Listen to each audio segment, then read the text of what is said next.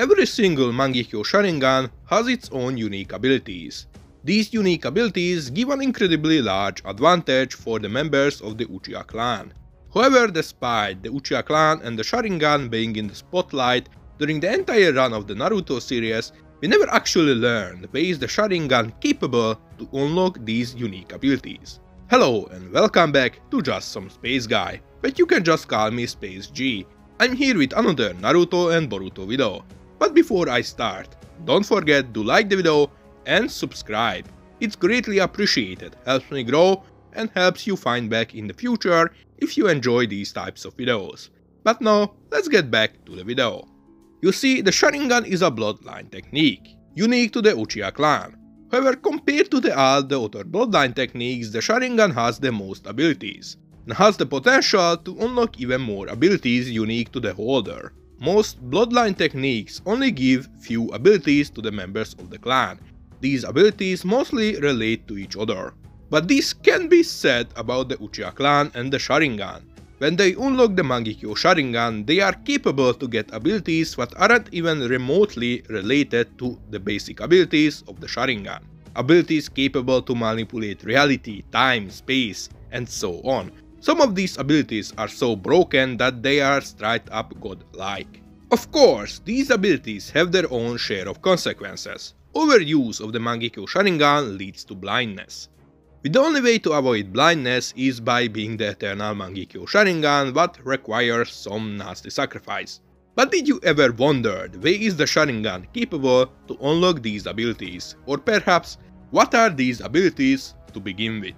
We are told that these unique abilities are special ninjutsus unique to the Uchiha clan. However, I believe this might not be the case. In the recent chapters of Boruto, we learned about the existence of a different power system. This power system is called Shinjutsu. Shinjutsu is the power of the Otsutsuki. It's a divine power used by the Otsutsuki to create miracles. Ninjutsu is nothing more than the attempt to imitate said powers. Shinjutsu doesn't require no hand sign or anything, the Otsutsuki can just do it like it's some type of miracle. Every single power we see the members of the Otsutsuki clan use is a type of Shinjutsu. And this is exactly how the special abilities of the Mangekyou Sharingan works. They require no hand sign, they are abilities that look like miracles. And they are just extremely powerful like it's from a god. I believe the special abilities of the Mangekyou Sharingan like Kamui, Amaterasu, and the other Sharingan abilities like Izanami and Izanagi are forms of Shinjutsu, either weaker versions of already existing Shinjutsu abilities or full-on Shinjutsu abilities. The Uchiha clan possessing Shinjutsu isn't far-fetched considering that they are closely related to the Otsutsuki clan. In fact, they are probably one of the few remaining clans with the most Otsutsuki blood in their veins. This could also explain why overusing the Sharingan, the Mangekyou Sharingan, leads to blindness. The power of the Shinjutsu is so powerful that the body of a regular human isn't capable to handle said power without consequences. The power of the Shinjutsu is so powerful that using it will lead the user blind if they are not part of the Otsutsuki clan.